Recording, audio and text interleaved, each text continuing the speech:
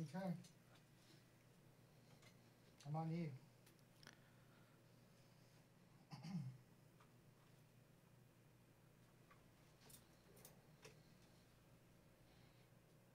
All right. We are live on Facebook now. Want to welcome everybody to tonight's CWD live update. We're going to give folks a few minutes to come in, let the number rise a little bit so folks don't miss it.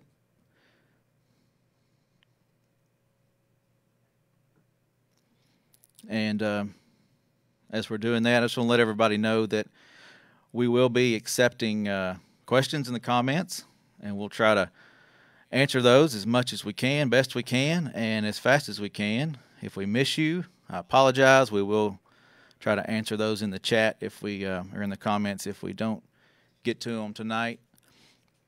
Hey, Chris, and hello, Steve. Thank y'all for tuning in. We've got a great panel tonight. Mr. Chuck Yost, Dan Grove, Stephanie Carnes, and Jeremy Dennison will be with us tonight. They're on Zoom, so we'll bring them in just a minute. But we're looking forward to getting started tonight.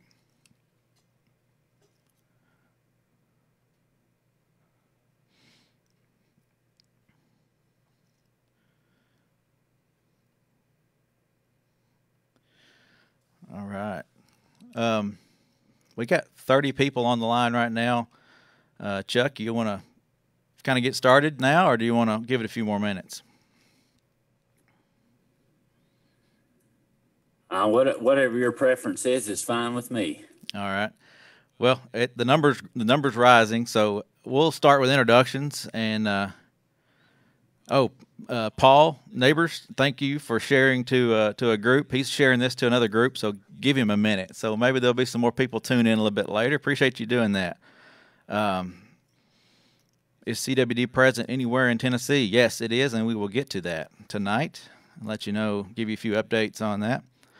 And hello, James. Thanks for tuning in Waynesboro. Cool. Got some interaction tonight. We appreciate that. And like I said, we'll try to get to all those comments and questions. And if we don't answer them live, we'll try to answer them in the chat tonight or as time allows. While we're waiting, Chuck, how's turkey season going? You have any luck this year? Yeah, it's been a good season. The challenge is to find the time to focus on it, but yeah, I just myself and my family were feeding livestock just a minute ago and saw 4 gobblers just doing that. So, but yeah, it's been a good season so far. I've harvested one myself and should have harvested more, but I'll leave those details for another time. Awesome. That's cool. Yeah. This season's going pretty well for me as well. We harvested a bird, and the video's coming out on will be coming out on Facebook soon. We got it on camera, most of it anyway. So check that out. And then we went out hunting with Matt Dale from Dale Outdoors not long ago, and got on a bird with him. So you'll have to check those out when we post them on social media. Wilson County's been good for turkey hunting. That's good to hear. And Larry, thanks for tuning in from Knoxville. Yeah, we were doing the turkey project here in Middle Tennessee for the last 3 weekends as the different seasons in the different counties opened up, and saw a lot of hunters coming through at various points in time. So we appreciate everybody who brought turkeys by check stations in the research area down in South Central Tennessee here, because we were able to get a lot of good samples out of the critters for our health project that we have going on. Yeah, that's very important. We appreciate those guys that'll stop by and let us take those samples. That's great. Well, we're kind of holding steady around 30, so we'll go ahead and get started. Chuck, I want to start out with you and let you introduce yourself, and then we'll go around the table, let everybody introduce themselves, and then we'll jump into some of these topics for tonight. And like I said, if you have questions, feel free to put them in the chat. We'll get to them, and looking forward to it. So, Chuck, I'll turn it over to you for now.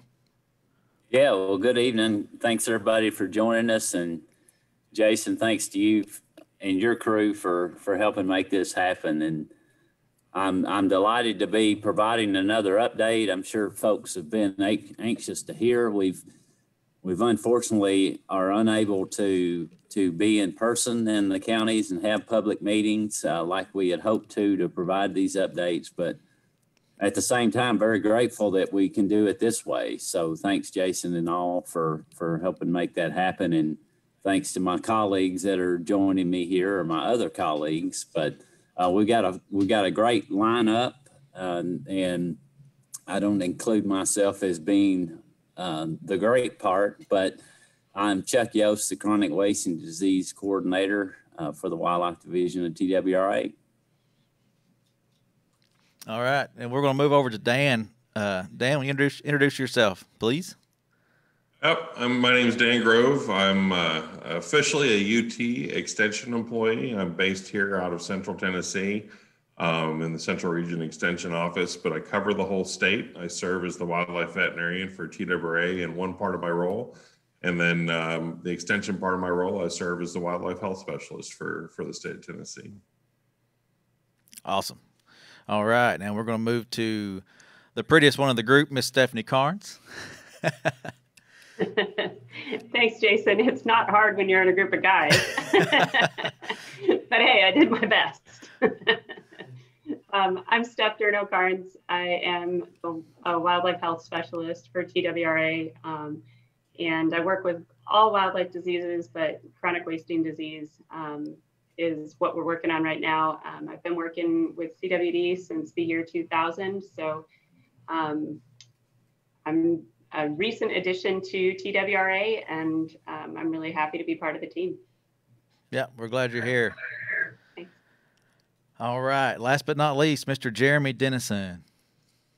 Hey, yeah, I'm Jeremy Dennison. I work out of the Region 1 office in Jackson. I serve as the CWD field coordinator. Awesome. All right. Well, let's get started tonight with Chuck.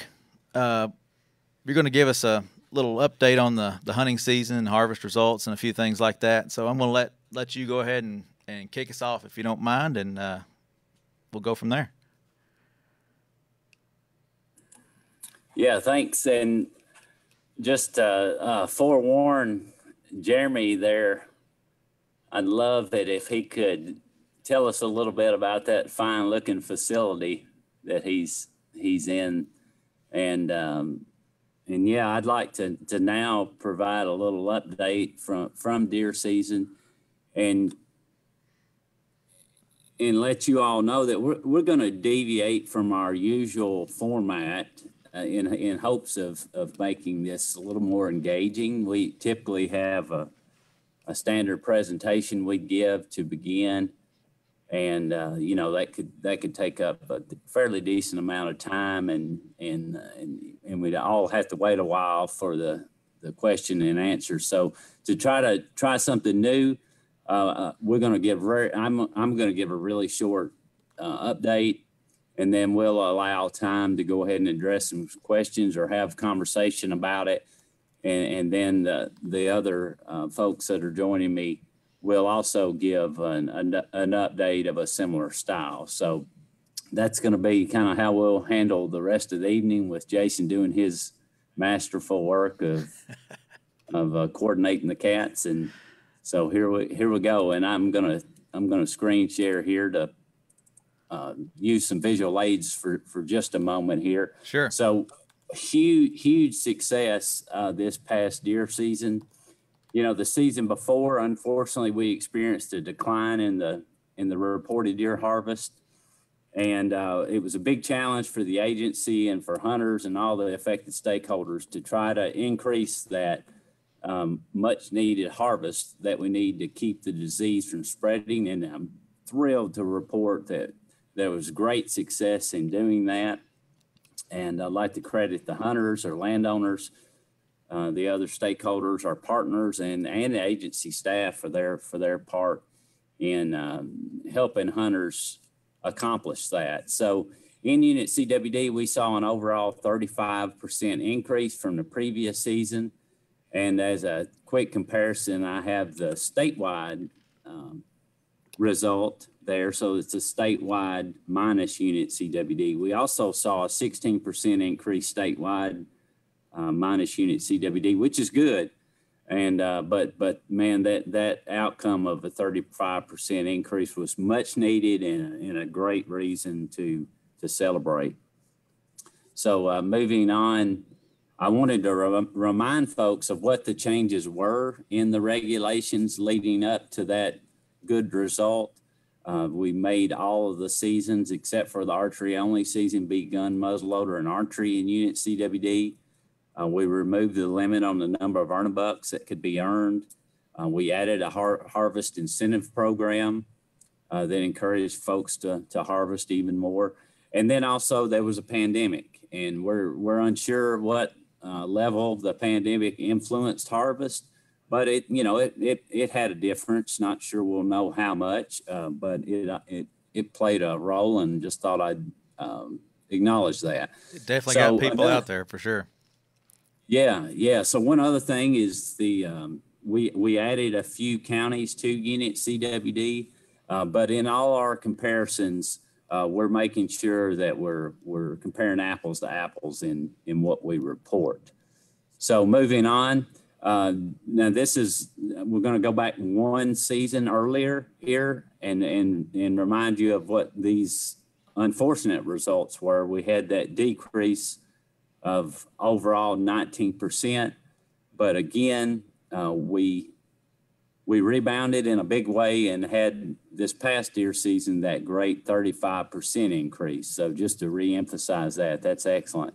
So statewide, we did a lot of sampling, a lot of testing of chronic wasting disease, and I'll remind you that we got a very strategic process or strategy to that, to our surveillance efforts, and this is what we did just this past deer season.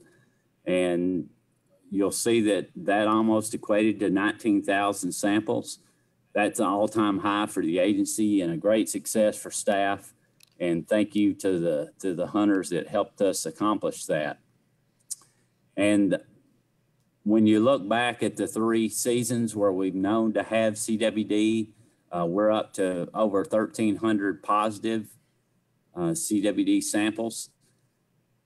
And the vast majority of those come in from Fayette and Hardeman County. And that's because that's where the high prevalence is. The other counties have very low prevalence, so they only have a few positives that have been detected. Now, you might get the idea from that and from this graphic that shows the positive locations from all those seasons that things are getting much worse, and they are not getting much worse, or at least these aren't reasons to feel that way. CWD is a slow-moving disease, and unfortunately, we believe that we detected it maybe even a decade later than it was introduced into our state, and it's still unclear how chronic wasting disease was brought to Tennessee, but obviously it's here and very prevalent in some areas. But in one more reminder, I use the same graphics most of the time, so folks are familiar with them. But in this case, you'll see the purple circles, I call them, even though that's not exactly what they are. Those represent a radius around the outermost positives. So sometimes we refer to those as spark areas, but those outermost positive deer that were detected away from the core area of Fayette and Hardeman County, there's a 10-mile radius around those, which affects the county, because what it results in is if it's not a positive county, but yet we detect the disease within 10 miles, then it's classified as a high-risk county. And the most recent change that we had in those classifications of counties was adding Henderson County, which is now considered high risk. So, Jason, that concludes what I was prepared to present. So I'll stop there to allow conversation to happen. Thank you. Sure. Yeah, not a lot of questions coming in right now, but I will say I think not to pat myself on the back or anybody like that, but just our communications division and Amy out there in Region 1 doing a lot of good work, communicating about CWD and getting the information out. I'd say that's probably why some of those numbers have increased, just the knowledge about what it is and how hunters can help and all that kind of stuff. I think communications has done well to get that information out. So that's probably why some of those numbers have gone up. I'll say that. How's that sound, Chuck? Well, there's no doubt in my mind that the agency's communications and outreach are a huge part of our success. Yes, sir. Absolutely. All right. Yeah. So not really a question, but a comment has come in. You want to take one? Sure. Humic acid has been shown to remove prions in the soil. Have you all looked into this? I guess it is a question. I didn't read far enough. I'd say, is that a Dan question? I would say it is. Yeah, there's been one study that was it was actually done in laboratory, wasn't done actually out in real world conditions. We do know that prions are broken down by certain acids and certain bases, and there is some evidence that humic acid, which normally occurs in kind of swampy type areas, where there's a higher moisture content, there is some evidence that it inactivates prions. It's not necessarily a surprising finding, just given what we know about prions being proteins and the influence of acids on the actual chemical structure. The real world applications of that, though, have yet to be shown. There are people that are looking into that, as well as a host of other chemical compounds that might be able to help denature the prions in the environment.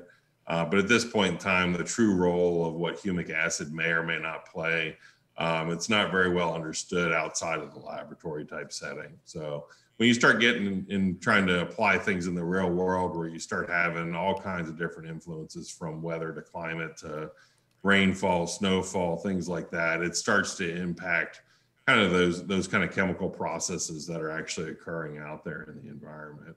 But, it could be why you don't see too much CWD in swampy areas. You see it in areas where there's less humic acid and things. So, but then again, that's just conjecture. There's not anything showing one way or another that there are positive or negative impacts for having humic acid and high content in a particular area. Okay. All right.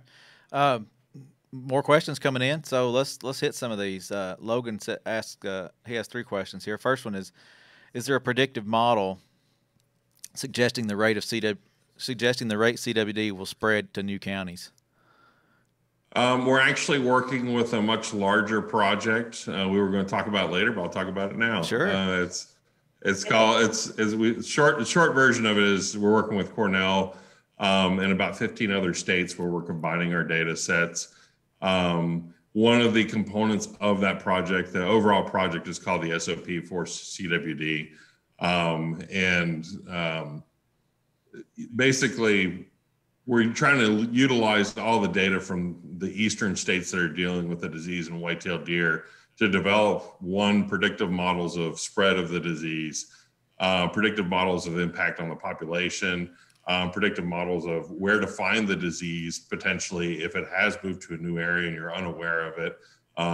Much like we have our surveillance system, we developed that in conjunction with Cornell. So one of the things we're doing actually through that project is tweaking our surveillance system and improving it by using data from all these other states to kind of input into that. So yeah, we're looking at that. We don't have, it's not up and running and live yet. We're kind of in the beta testing phase for various components of that project. But at some point in time, hopefully within the next couple of years, we'll kind of have that. But again, it's like anything. We're trying to predict what animals are going to do on the landscape, because really, we know human movement of the disease, but what we can't really predict 100% is what an animal's going to do, especially if it starts to become ill. So these are going to be kind of best guess predictive models. But it'll help inform management and where we may target or not target management in the future.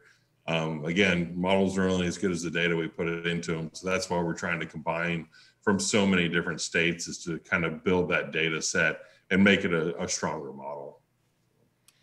Okay. Good question. Yeah, good question.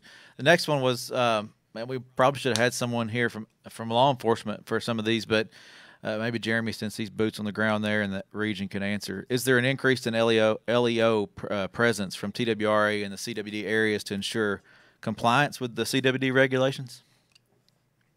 Yeah, I'm like you, Jason. I wish we had a law enforcement, some law enforcement personnel on the call with us, but I mean, to my knowledge, that's definitely something that they're putting more emphasis in. I don't know anything specific about numbers of violations and in unit CWD versus other parts of the state, but I do know it's something that has been alluded to, something that's really important when we factor in how humans could potentially spread it. So it's definitely something that's on their radar. Sure. Okay. The next one was about number of tickets written, and we wouldn't know that as it pertains to illegal baiting and feeding in that CWD area, unless you know some Jason. numbers. Go ahead, Chuck. Yeah, if I may, I just wanted to say that, the regulations around CWD management, for example, the carcass movement restrictions, the wildlife feeding restrictions, and then the bag limits and season dates and such for unit CWD, that the wildlife officers play such a crucial role in the enforcement of those, which, in hand, that helps us be effective in meeting our goals for CWD. And then also another major area where they're supporting the CWD efforts we have a CWD management permit that landowners, depending on the location of their property in unit CWD, they may be eligible for a permit that allows some additional take from what's taken during deer season. And our wildlife officers help administer that program too. So they're a key part of the program success as well. Awesome. All right. Thanks for that input, Chuck. That's good. I think we'll take a few more questions since they're coming in. James asked, what do y'all do, or what do you do if you get a deer with CWD, and how could you tell?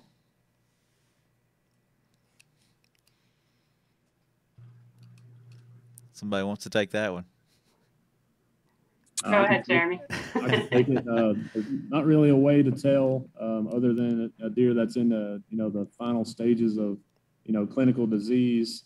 So we'd recommend that if you harvest a deer in unit CWD, you have your deer tested and follow the CDC recommendations on consuming them. But I mean, as far as the number of positives that we've detected to date, the vast majority of those have been otherwise healthy appearing deer that look perfectly normal. So unfortunately, there's not a good field test or a good way to screen the positives from the others. So. Yep. Yeah, and even if an animal does look like it has CWD without actually testing it, we wouldn't know if it had it or not, because the visual signs of CWD, it could be any one of 10 to 15 different diseases if it's in the later stages of it. Unfortunately, it's a long progression of the disease, so they're, what we call clinically normal. They act normal for quite a long time before you actually start to see any of those sort of changes. Yeah, and what a great opportunity to plug the sick deer reporting system that we have on our website. So if you do find yourself with that question of you see a deer that appears ill, then we do encourage reporting those, and the results of those go a long ways in helping inform what we know about where the disease is, and that helps us make better management decisions. I'd add to that, and also encourage people, if you see a deer, please take advantage of that sick deer reporting program. I'll just add, one of the one of the spark areas that we've put special emphasis on. That detection was actually the result of 2 different people that utilized that sick deer reporting system. So, and it's in an area that we probably wouldn't know about the disease based on where it was located. So it has had positive results, in our being able to track the disease. So I'd encourage folks to continue. Yeah, awesome. That couldn't have been more timely. Steve had a question about, how to, if they see something like that, how to take a picture, or should I make a phone call? So that's the answer. You should do the report a sick deer. That's the best way to submit sightings and things. And if you think a deer might be sick or might have CWD, that's the best way to do it. And there is a way to put pictures through that system also. So it is really helpful to have those photos and things. If people have them, if they take them, since it is all internet based, it is pretty easy to upload that kind of information, or videos or things like that also. Yeah. And other than CWD, it gives us a pretty good idea on a regional basis about other things going on with deer, like reports of EHD. A lot of, especially if we have pictures and good descriptions of where the animal is located and kind of the condition, then we can have kind of a good indication of areas where EHD is maybe having an effect. I'm sorry. All right. Yeah, for sure. And let's jump on that information. If somebody is concerned about a deer, it's real simple. Just Google TWRA, report a sick deer. You go through the steps. The website is really easy to do. The information goes to local staff and they respond immediately. Don't think it's going to a black hole. It's information that we really value from a lot of perspectives. So be proactive. It's really helpful. I don't know if we mentioned CWD in Tennessee. That's where you can find that button. So visit it and check it out. Let's see, one more question, and we'll move on to some other things. CWD was first discovered in mule deer in Colorado in 1967. Since there hasn't been evidence of humans being infected, I'm not understanding the concern. Deer being tested have been shot by us hunters. Anybody want to comment on that? It's not really a question, but thought it was worth mentioning. So I'll just take a quick stab at it. Sure. Chronic wasting disease is a disease that is, it's one of several different diseases that are called transmissible spongiform encephalopathies. Say that 7 times twice. Wow. And there are different diseases that are similar to it. They're caused by misfolded proteins called prions. And there are different diseases that do cross over the species barrier into humans. It's similar to chronic wasting disease is similar to mad cow disease in bovines, and that has been shown to be transmissible to humans. It's also similar to the prion disease scrapie, and then a naturally occurring human disease variant of prions. So there is the potential for prions to infect humans. And because it's always fatal, caution is the best choice. And so since you can't prove a negative, we need to err on the side of caution. And that's why the CDC recommends being careful in how you handle animals, and also that you don't consume any meat that you know is infected with CWD. Thanks, Steph. I think this is worth mentioning and worth touching on, and especially in CWD units. They're talking about baiting here. Brian asked or mentions that Texas has one of the largest deer herds, and they allow baiting. But most states around Tennessee allow it as well. He doesn't understand how it's not allowed to bait in Tennessee now, other than maybe the revenue that it brings in for tickets. But it's very important that baiting isn't done in CWD areas because of the congregation of deer, right? Exactly. Lead to the spread. Yeah. Yeah, that's right. There's very limited management options for CWD. And one of those is just simply to do what you can to limit congregation. So, but obviously feeding would do that. So that's the rationale why to not do it in a CWD area. Just like at the beginning of the school year, when you get a bunch of kids go to the kindergarten classroom, everybody gets sick, and then they pass it around to each other, and then they take it home and they pass it around. It's the same thing with CWD. When you concentrate everybody in a single area, you just spread them into disease more quickly. Yep. All right. I think now is a good time to pass it over to Jeremy, because the question came in about a new CWD testing lab. Did TWRA get a new CWD testing lab set up in Tennessee last year? And we do. We have a nice lab there behind you, Jeremy. Well, to be clear, this is more of a sampling facility. We do have a testing lab that is set up in Tennessee with the Department of Agriculture in Nashville at Cord Lab. Where I'm at on location is in Jackson.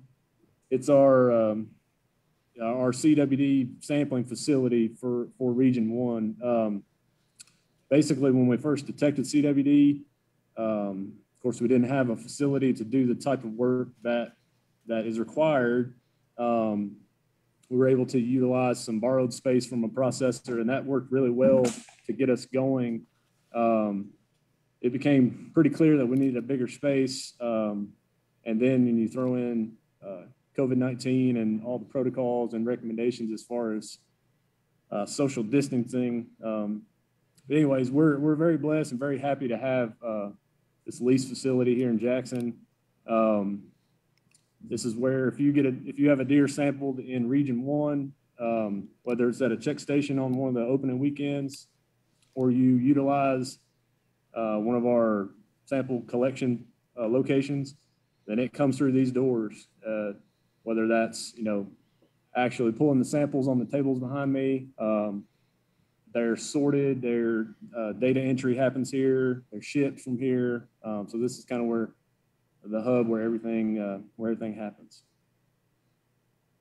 Great, and thanks for clarifying my question there. Sometimes I get testing and sampling mixed up, and that's easy to do. But yeah, a great facility and definitely needed for the work that's going on there, for sure. Would someone want to touch on the possible the availability of testing in Tennessee in the future?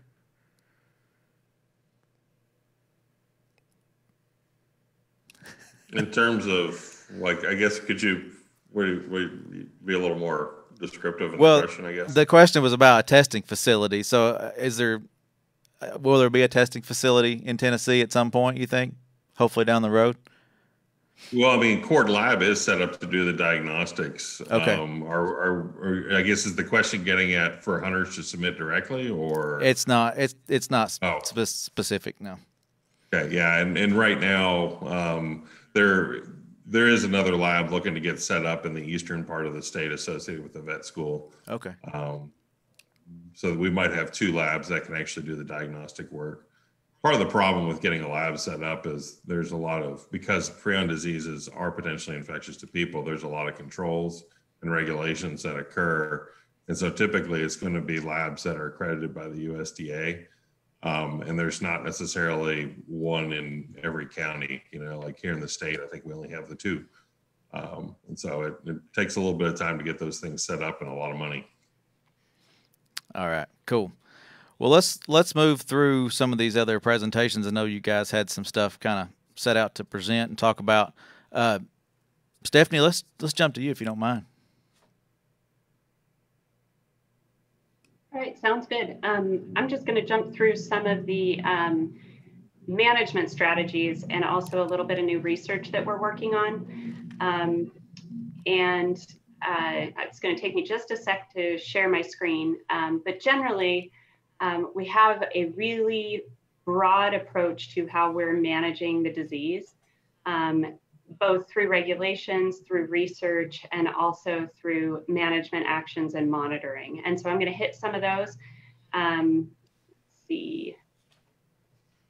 Hopefully you should be able to see my screen now. Any luck? It is there. It's probably the wrong screen though. It looks like it's the try the other. Okay. It wasn't in presentation. There we go. I grabbed the wrong one. Sorry about that, guys. I'm glad I checked. Okay. So the first one of the strategies that I'll touch on briefly is targeted removal. And this is a program that we started just this year. We started at the end of deer season and went through the end of March. The intention of this program is to first get very, very focused surveillance information from areas around novel positives. So positives that are more than 10 miles from the nearest other positive. Those areas here on the screen that you can see are highlighted in blue. And those are positives from the last 3 years that are more than 10 miles away from the nearest other positive. And the intent of the program is within a 3-mile radius of those new positives is to reduce densities and remove animals. That gives us a surgical strike and really good precision to see what the disease is doing in that area, try and get an idea of how prevalent the disease is, how widespread it is, really understand what's going on. In addition to that, it has the additional benefit of decreasing density, which can decrease both prevalence in that area and also spread. Now, it may seem like a little worrisome. People tend to look at that and say, is this an eradication? That's not the intention at all.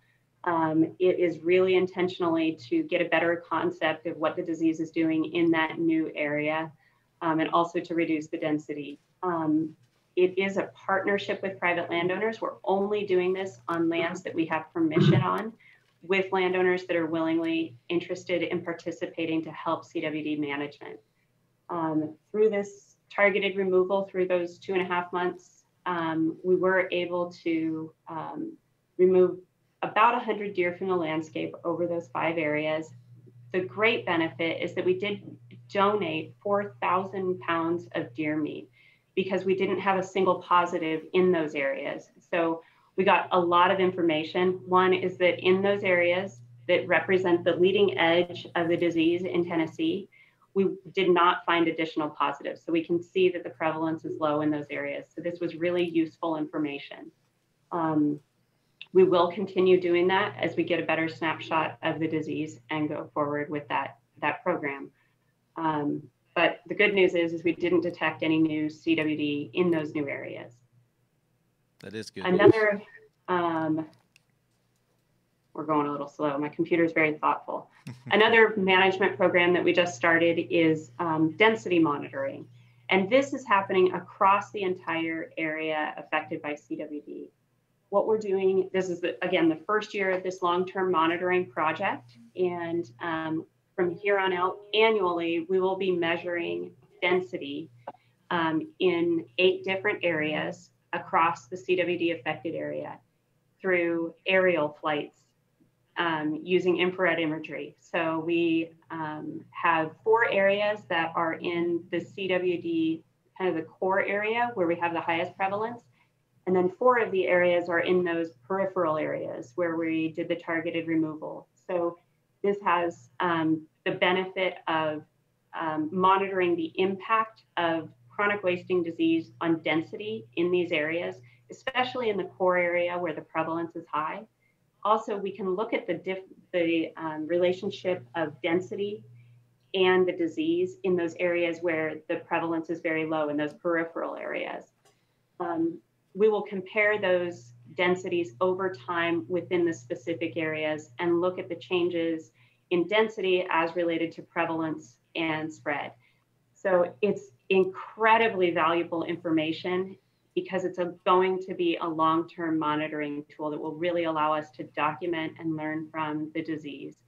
And it will also give us the added benefit as we move forward with targeted removal of seeing what that management prescription, how that impacts density estimates. So it's a really exciting project. This is the first year, and we'll be using these data long-term to inform our management strategies. Now, the really fun thing that I get to share with you all is about a new research project that also started this year.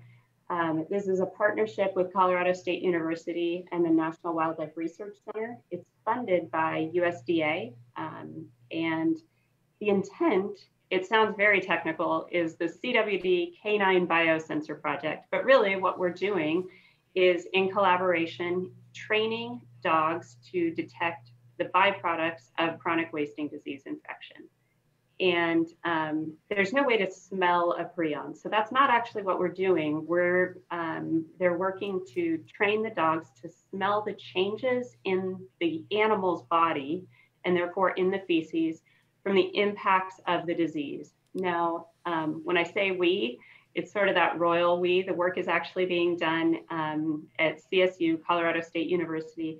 They've had great success with other diseases, particularly avian influenza, and being able to detect avian influenza in the field with waterfowl, hunter-harvested waterfowl specifically. So we're doing the field trials here in Tennessee, and there's incredibly useful applications for this long-term. It could be used as a presumptive field test for harvested deer. Might give folks an indication whether they should process that animal, or if it could if it's more likely that it's infected. We may be able to use the dogs to detect any kind of environmental contamination, because the prions do persist in the environment. That could help us with management strategies in the future. And it could help us focus those targeted removals, so we really are doing that even more targeted, more focused surgical strike to remove deer. It has great potential. We're really excited about it. And we're doing the field trials here in Tennessee. So I'm actually going to kick it over to Jeremy Dennison, kick it back to him, because he's been on the ground with those dogs, watching them work. So I'll kick it over to Jeremy. Thanks, Steph. Yeah, it's been pretty remarkable to see. We've heard reports about the dogs being, going through the paces for, to learn that procedure in a lab setting. And we're told that they were about 86% as far as being able to detect, positive or not detected samples from the feces. And so, like Steph said, they've been here this week. We're working on a parking lot up around the regional office in an area where they can be introduced to different smells and noise and birds and all the different things. And they've done really well there. I think about 70% is their accuracy initially, but it's still ongoing. And the plan is to move the rest of the week to a more higher prevalence area where they'll have that outside noise and other stimuli, as well as the potential for prion material on the landscape. So very interesting. We've had it's been a good week, watching them work. So I was very impressed. That's cool. I think that'd be fun to watch those dogs. If you don't care, Jeremy, can we jump back to a question, and then we'll come back and let you finish out some of the things you had planned for us? Sure. This is a targeted removal question. Are any deer being removed from public land? And if so, how are they targeted? How are the targeted removal numbers in those areas? Yes. Oh, sorry. Go ahead, Jeremy. Go for it. I was going to say, towards the end of the targeted removal program, we did begin to operate in an area of public land in Lauderdale County. There was a few deer taken off of it, but those density estimates that Steph described are really going to guide us in the future to be able to know what effect we're having on that local population, as well as potentially taking off additional positive animals. Cool. Okay. Yeah. And Jeremy, if you want to jump into the other things you have planned for tonight, I think that'd be a good time to do it. Yeah. Let me share my screen real quick. I started talking a little bit about the sampling facility here in Jackson, where I'm at on location. And just remind people that there's plenty of locations where you can get your animal tested if you hunt in Unit CWD or one of the adjoining counties, really. We've got about 75 different locations, and those are listed on this map. There's also a map and a lot of this information on our website. All those locations from the past couple of years are the same, and we'll have additional locations in Henderson County this coming up season.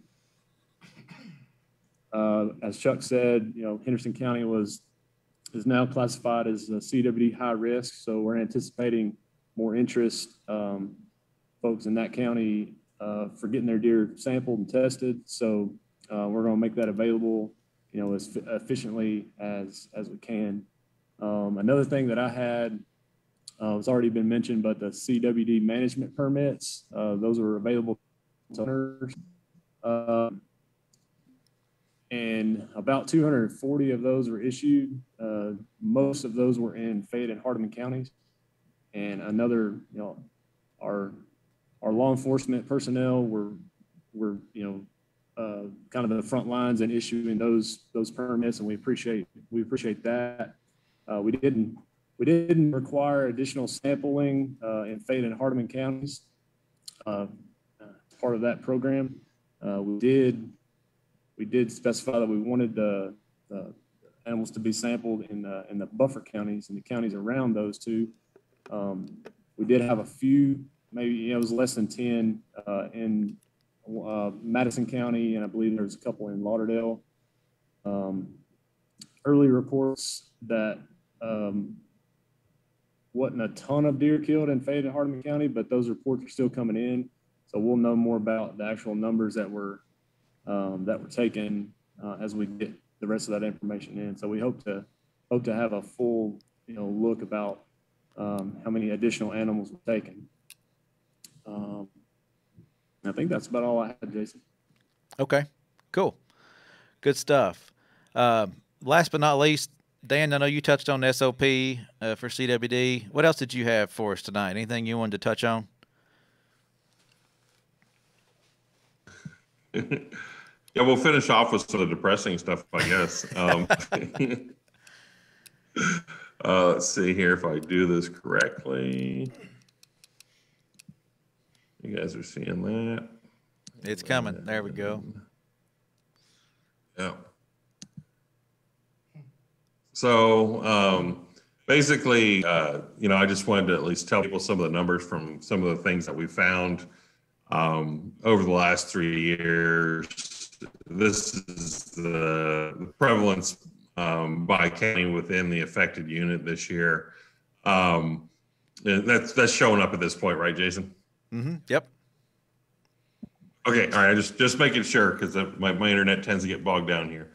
Anyways, when we right now we're only getting prevalence at the county level because all of our non-detect locations, we don't have the specific location of all of our non-detects. We do find out where each positive was harvested. So to kind of really focus in on a finer scale, we're working on ways to try and get those non-detect locations. So keep in mind, it's size matters. And, so, I'll show you a map a little bit later to kind of explain why I bring this up. To start off with, back up a little bit, prevalence, when we're talking about it, it's basically the number of animals. If I went out and randomly sampled 100 animals on a landscape, how many of them would have the disease at a very given point in time? And so for us, the way we calculate prevalence is the number of positives divided by the total number of animals sampled, and that gives you a prevalence rate. And we use that as to monitor over time any increases or decreases, and whether harvest regulations are impacting or not. Sorry, this is but anyways, so this kind of gives you an idea. We've got higher prevalences in Fayette and Hardeman County, and very low, less than 1% prevalence in our peripheral counties. And where that comes into play more so is at the management level. Once you get above certain prevalences, it's really hard to kind of go in and do, like as Stephanie said, the surgical strikes, right? We can still achieve that in our periphery and potentially keep the disease from spreading outside of those counties. Within Fayette and Hardeman, it's gonna require a little bit more work to try and keep those prevalences from increasing each year. This is the combined data for both Fayette and Hardeman for the last 3 years. And so we are seeing an increase in prevalence in those counties each year. And that is a statistically significant, if we want to get into the nuts and bolts of it, that is an actual increase. It's not relative to the numbers of animals sampled or anything like that. It's actually a true increase in the prevalence that's occurring each year in Fayette and Hardeman counties. Hey, Dan, your audio is a little weird tonight, but keep trying there. We might have to have you not share the slide so it comes through a little clearer. That might be messing with your audio. I moved my computer around. Is it any better? Go ahead and we'll see. Okay. So basically, when we look at, again, both Fayette and Hardeman data combined, we have detected, in the way we measure our ages, we've detected the disease in every age and sex class that we look at.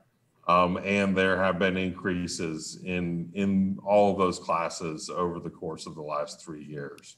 And I say 3 years, but the reality is we're looking at a 26-month sampling period so far, because really this is since December of 2018.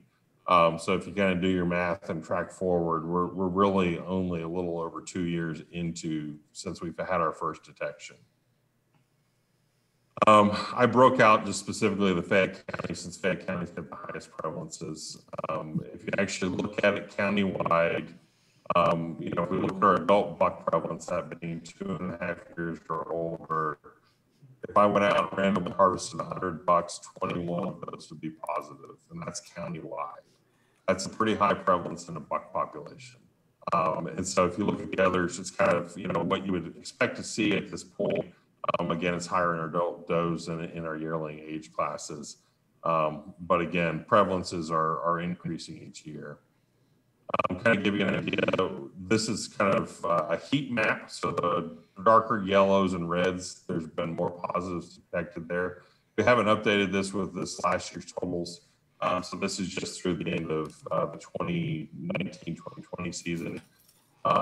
Within this core area, as we call it, you're going to have a much higher prevalence if you're harvesting animals in this core area, as opposed to if you harvest it further out, like on the border of Shelby County or McNairy County, or even up towards Madison. But if you're harvesting there in that area, those prevalences that we're reporting at the county level are kind of being diluted relative to what your prevalence might actually be within this list at this point. We talked about that. I won't talk about that anymore. That's all I have. Jason, why don't you take some questions or give Dan an opportunity to maybe work on his coverage there. Yeah, that's got some funky audio, but that's okay. We were hearing most of it, and I think it was clear what you were talking about there. So I appreciate that update. I didn't have any more questions. I don't think. Well, there was one more. Is there any progress on the development of a quick test for CWD? No, at this point in time, there's not. It's just the nature of prions. If there was going to be a quick test developed, the money has been being dumped in on our agricultural commodities. So basically the cattle side of things, and there's not even a quick test for cattle at this point in time. I don't see one within the next decade, according to the folks that develop these tests. They wouldn't anticipate an actual reliable quick test, quick being within 24 hours kind of deal. Well, animal side tests, the closest thing we'll get is probably the dogs at this point in time, should they prove successful. But like at this point in time, everybody that's telling us anything that knows anything about developing these tests, we're at least a decade or more out for having a rapid test on this. All right. Well, thanks for that, Dan. I think when you screen share, that's what messes with your audio, because that was clear. That was good. I'm in a rural county, so I'll blame my internet. Well, let's see. Oh, one more question just came in, and we'll throw this one out there, and then we might wrap it up for tonight if y'all don't have anything else. Thank you, Steve. Question is, you are showing you were showing where the hot spot is in West Tennessee. What about the rest of the state? I know there is CWD on the West Virginia border. Is there anything encroaching in other areas, and should we be aware that we should be aware of?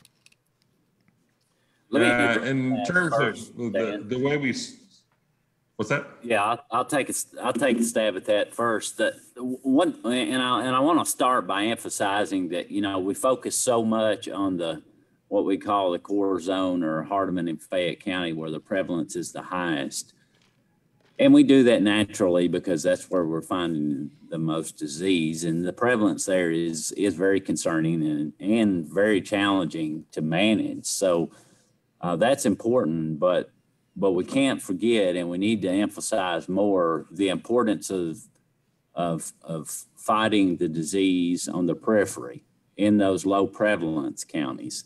So although the map's not real concentrated as far as the number of positives, those areas on the outer edges are the most significant to prevent the spread. So I wanted to point that out. As far as CWD and border states, yeah, many of our border states have it now. The only state where I'm confident we share this issue is with Mississippi, and I believe that they've got a similar issue than we do, right there just south of Hardeman and Fayette counties in Tennessee, in Mississippi. So we're constantly communicating with them to compare notes and make sure we're making wise decisions and aligning our management as much as our states will allow. On the Arkansas and Missouri end, the disease is farther away as far as we know. They're not tied as far as the distribution with Tennessee. So that's kind of my overall response for that. And Dan, I'm sorry to have stepped on you. If you'd like to contribute, that'd be great. Yeah, I was just going to say we do statewide surveillance every year, and we have since 2018. We instituted a new surveillance program that's set at the county level. So we have quotas for every county. And since that was instituted, for the last 3 years, we've actually reached our county goals and actually exceeded our county goals pretty much in every county throughout the state. So all 95 counties within the state of Tennessee have had a full 3 rounds of surveillance done. If the disease does exist somewhere else in the state, it's below our detectable levels. In general, outside of our CWD zone, our detectable level is set at greater than or equal to 0.5% prevalence. So if it existed at that, we would be able to detect it. Whenever you get closer to the CWD zone, it's like 0.1% prevalence is what we've set our detection rate at. In terms of Virginia, we've got a lot of natural barriers to prevent movement of deer. Their nearest positives that are known at this point in time are still, quite a ways away from our border in that area. But they have just recently changed some regulations in their surveillance program. So I'd say stay tuned on that one. But, this is why we put the movement restrictions in place for carcass movements and things like that. We don't talk much about it, but on our ag counterpart side of things, there's our movements of live deer that there's restrictions in place to prevent movement on the disease on that side of things too. That's why we just advise people to be cautious about moving things in. It is kind of hard to stop natural movement of deer across the landscape. So we pretty much, we have to focus on the things that we can control on the human side of things. So. All right. Well, guys, we've been going about an hour strong here. Do you want to, anything else y'all want to add before we close it out tonight? Yeah, I'd like to say a few more things. As we've presented and described the work that's been done and what we've learned, we've mentioned a few important partners that have helped us along the way. And the ones that haven't been mentioned that I wanted to point out was the Tennessee Wildlife Federation, you know, through Hunters for the Hungry. That's been a good partnership, and that's very relevant to our targeted removal efforts and the venison donations from that program. So I wanted to mention them, and USDA Wildlife Services also a partner with targeted removal and the Tennessee Wildlife Resources Foundation. We also have a strong partnership with agriculture, with the Department of Agriculture and the Tennessee Department of Environment and Conservation, and the processors and taxidermists in Unit CWD. They've been a crucial part. And the aerial estimates that we've done in partnership with aerial infrared resources, and then obviously our partnership with the University of Tennessee. But a lot of the visuals that we've shared tonight also have come from specialists within TWRA that rarely get mentioned because time is limited. So I wanted to point out the folks that do our disease reporting work. You know, they inform a lot of what we've presented to you tonight, as well as the GIS staff and the team of biologists and managers and such that are focused on contacting the hunters and finding out exactly where these positive deer are harvested. So special thanks to those partners and to those different groups within TWRA. Thanks for your support. Thanks, Chuck. Thanks for bringing those guys up and mentioning that. It's a team effort. A lot of work goes into this, and I've appreciated the information y'all brought us tonight. It's been great. I know you've got quite a few thank yous on comments, and they appreciate the folks out there watching appreciate this information. So we need to do this again. We'll bring another update to you soon, and I guess if that's it, we'll call it a night. How's that sound? I'd say that's good. I wanted to give Dan one more opportunity, since it sounds better when he's not in presentation mode. Dan, Dr. Grove, excuse me, was there anything burning that you wanted to share that you weren't able to earlier? If not, we can move forward. But just wanted to give you that one last opening. I honestly, I don't know what you heard and what you didn't hear, so I don't know what I might need to repeat. You heard it all. You just sounded a bit like R2D2. Okay. Yeah, you don't need to repeat any of it. I mean, if there was anything further when we interrupted you there at the end, if there was anything further that you'd like to share. No. I think we hit the high point that our prevalences in some areas are increasing. Some areas, we didn't have a new detection this year in Chester County. But again, I always like to reiterate to folks that, we're 26, 27 months in now at this point in time. We need to, 4 or 5 years from now, we're going to have a lot more information and a better idea of what's going on. Things will change from year to year, but the big picture type stuff, we won't really know for another couple of years yet. So just stay tuned. All right. Well, once again, thank you guys. And thanks everyone for watching tonight. Thanks for taking the time to join us. Real quick, I'll mention CWDintennessee.com. That's where you can find a lot of information and the details for all the things we've talked about tonight. And if that's it, I will let everybody go. Y'all have a good evening. Thanks for joining. Thanks, Al.